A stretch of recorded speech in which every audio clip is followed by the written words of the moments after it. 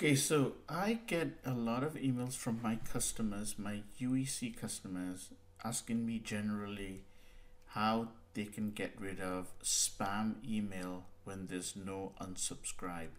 And remember, there's a lot of emails out there, even when they have an unsubscribe link at the end of the email, um, it really doesn't unsubscribe you.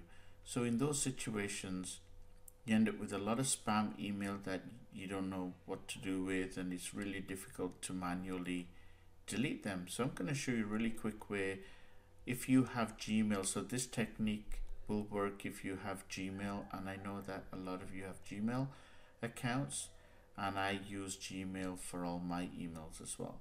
So I'm going to show you a really simple way of doing that. So I'm in my Gmail account, or one of my Gmail accounts I should say, and I have this link here from this person, and let's say that I don't want to receive emails from this person anymore, but when I click inside, you'll see that this email doesn't have any unsubscribe links at the bottom. So in order to basically, get rid of these emails and never receive emails from this person again, all you need to do is basically click on this show details link here, and then we're going to copy this email, which is the from email. We'll right click and copy, and then we're going to go to settings, and then we're going to click on settings here, and now we're going to go to filters,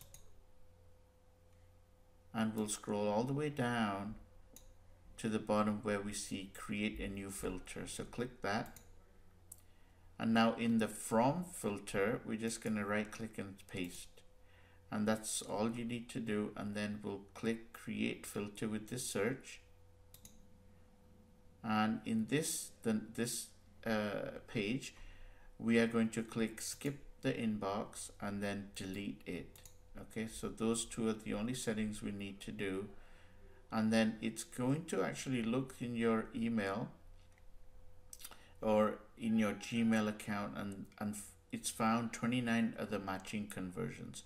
So we're going to get rid of those as well. So we'll click that, and now we're going to click on create filter,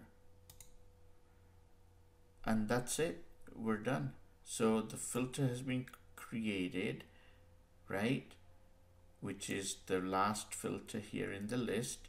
And what will happen is that any email now received from this person will go directly, actually will be deleted directly, so you'll no longer see it.